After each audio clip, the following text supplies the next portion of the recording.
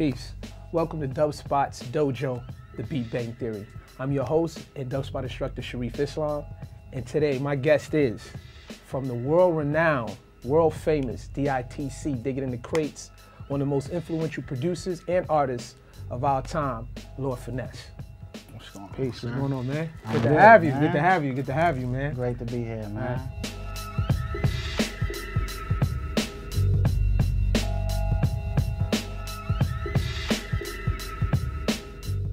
Back on the scene, long time no hear from. It's the funky man, the brother with the same sound. I've been cooling, a body and some change. You are one of the few that's an artist and producer that's like in both fields. You up there, you know. You got a lot of producers. I mean, you like one of the first cats that I know of that were doing it. You know, we got Eric Sermon. Yeah, I can name them. You got Yeah. Eric Sermon, you got Q-Tip, you got Redman, you got Lord Professor, you got Pete Rock. So a lot of people like you guys were like pioneers as far as artists and producers and both good in both fields. I think for any artist that's coming in the game, whether it's hip hop, whatever, I think you should know what you're getting into. Right. You know, especially with music, because even if you have to talk to a producer telling them what you want, Right. you got to be able to describe what you want. Let me ask you this: what was some of your favorite records that you produced, whether you were on them or you produced for someone else, and kind of like what made them your favorite? That maybe like your creative process in that, or you know, working with the artist. I think one of my favorite records is Off and On. Off and On. Okay.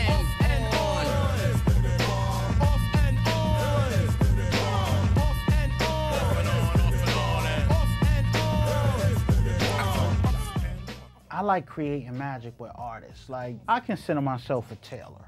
You know, let's say I'm a tailor. I might, got some beats already done. So I got suits done, and, if you want to buy one of them suits, fine. But if you're patient and you really want to create some magic, I got some fabric in the back. Like that. I can size you up, fit you up with the fabric. Right. So when you walk in a party, you got something nobody has. And that's the beauty of music. Tailor-made for the artist. Right. So when you can sit with an artist and pick the artist's mind and see where they want to go with it, and they can name different instruments and, and y'all sit and build that together and it becomes phenomenal, then it's dope. Me and you were talking about this. We was chopping it up before about the process, and we're in a digital age with the high technology. You just pulled out, for those who don't know what these are 45s. These is actual vinyl, people who are, I know YouTube is the digital crate of today, but it's something about Nah, I mean, the record. It's cool. YouTube is good. When you rely too much on it, you're bugging. Because it's nothing like vinyl, man. Right. It's nothing like vinyl. It's nothing like playing a record, panning the left side, panning the right side, and most of all, getting that warm analog sound. Now with YouTube, you gotta hope somebody's gonna have that love and passion that we're talking about to rip it the right way with the right quality so you can do what you want with it. Right. You only as good as what somebody rip and put up there. So if they don't rip nothing and put it up there, then you trash. You're done. you straight done. Right. So you listen to the music. You don't just look for samples. You actually listening to these records. Right. I mean, because when I'm listening to the records, I'm listening for different things. Right. Yeah, I can listen to see if I'm going to find a great loop. Or I could listen to see, okay, it's some kicks and snares on here. With the kicks and snares, I can create my own drum kit. Right. My own personal drum kit.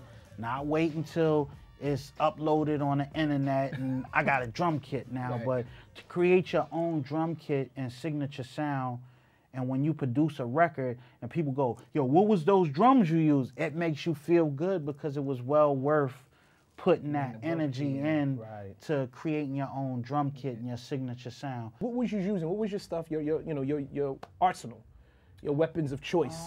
Back in the days, my weapon of choice was the SB 1200 and the 950. It was in the world of limitation. That's what I always like to say, the world of limitation.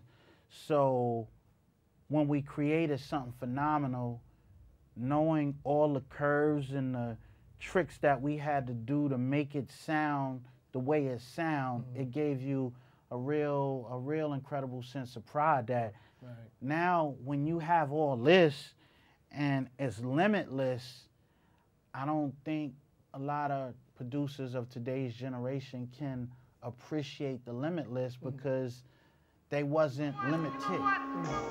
I'm hip to the game. I'll always be the same. Cause while I'm broke, I got fame, sunshine or rain. Ain't a damn thing changed. I'm hip to the game. I'm basically now, I'm an MPC dude. Prime story. I'm in Cali. Dr. Dre, good friend of mine, Melman. Ness, what you need in the studio? Give me my 1200, give me my 950. Good. So you know, anybody who has an SB 1200, you already know when you load it, might take 3 minutes to load. Yep. Make that little noise while it's loading. So you know, I play the beat. Oh, okay, that's dope. Play something else.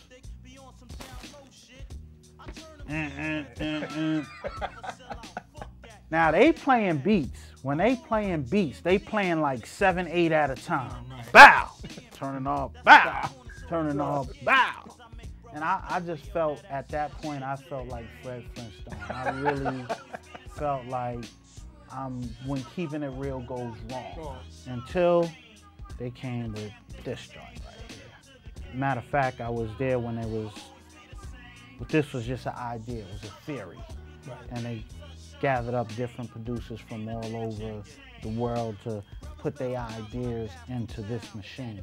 If you're an MPC person, it allows you to go to the next level without losing your past. Right. I think when you pick a machine, it should always be chosen by your work habits. And the purpose of getting a machine is something that's gonna cut your workload. That's gonna make your work easier. It's gonna make it quicker. Not saying you should do a beat in 5 minutes, and if it happens, it happens. I'm not a 5-minute dude. So are you using software with this? I mean, I know this, because we know this is kind of like hardware, software. It's like you said, your past and your future kind of come together. Yeah. But what software are you using? I love DAW? Ableton. Ableton dude. Live and die by Ableton. And I kind of use them together. Use them both standalones at the same time. Okay. I work my magic in Ableton, and then I consolidate my magic, and then I drop it into the MPC. So let's see what you got here. You brought some treats. You brought some. You're gonna educate us on your flow, and definitely the art of sampling.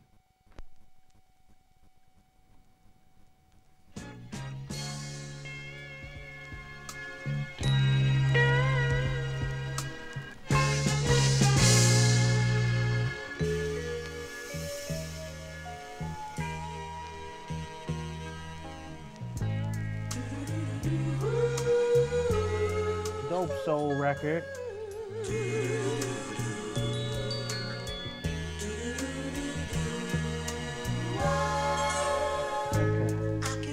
Now I heard all the pieces that I would need, and I kind of got them chopped up in here already, right? So let's go to main, right? So what I heard, I sped it up, right?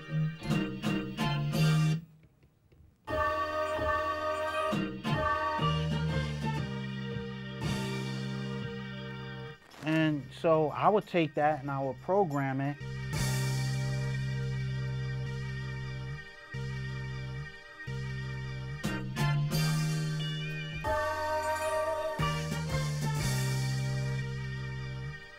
Compared to when we played the record and the record is sounding like, play it again.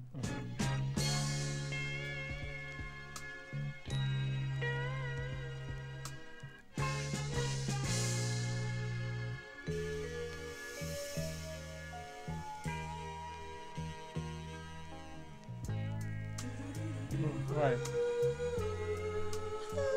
So it's different where you hearing it one way, but the way I'm playing it, it doesn't sound nothing like how how and they it's just arrange it little, and everything. it's bits and pieces.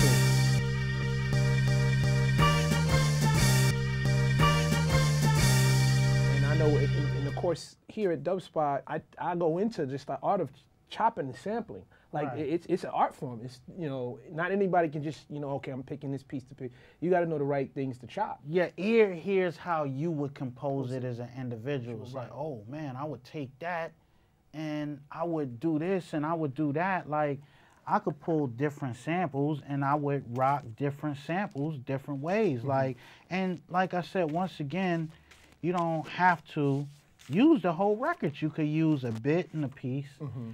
I'm looking through my stack here. From different records. From different records, you know. Let me throw this on right. It's on 45.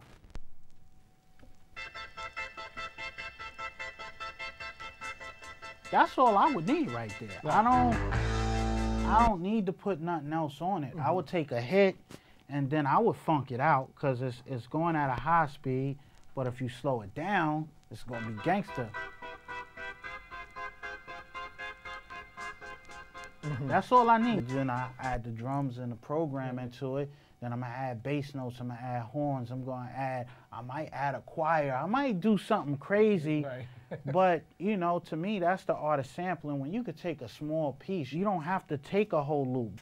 Like I said, y'all had me digging in the stash.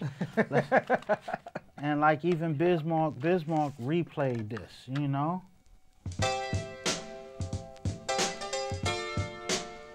Classic. Oh, baby, you got what I need. And then you got something like this where, you know, this might have been used, you might have heard it. Real gritty, real gangster.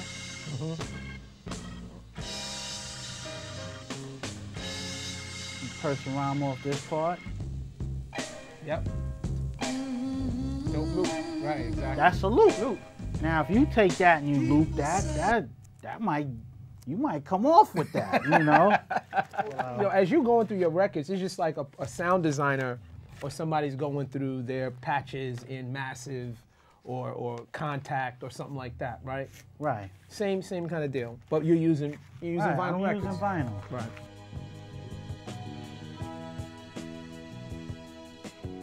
This is what you call a real musician, a real lover of the passion of the art, the form. He's got credits, he's touring the world, he's etched in this music game, and he's giving love and respect to the old, new, and everything in between. And that's just, he just said it earlier, like he just loves music, man. You love music, that's inspiring. That's what it's about to me. Right. I came up following these icons, Marley Marl and Premier and Lord Finesse and Dr. Dre. These are icons. Right.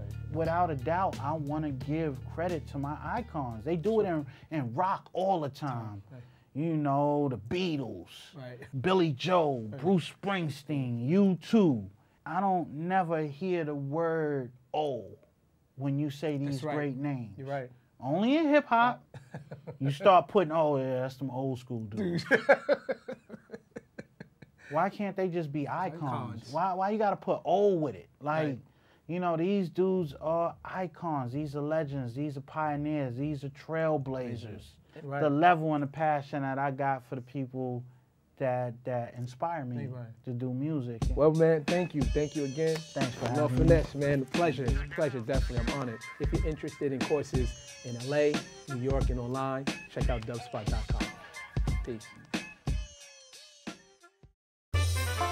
Welcome to Dubspot. We believe in providing you hands-on experience right away. Whether you're completely new to music and want to turn the sounds in your head into a musical reality, or you're an experienced artist looking to refine your skills and add new tools to your arsenal, we're ready to meet you at your level.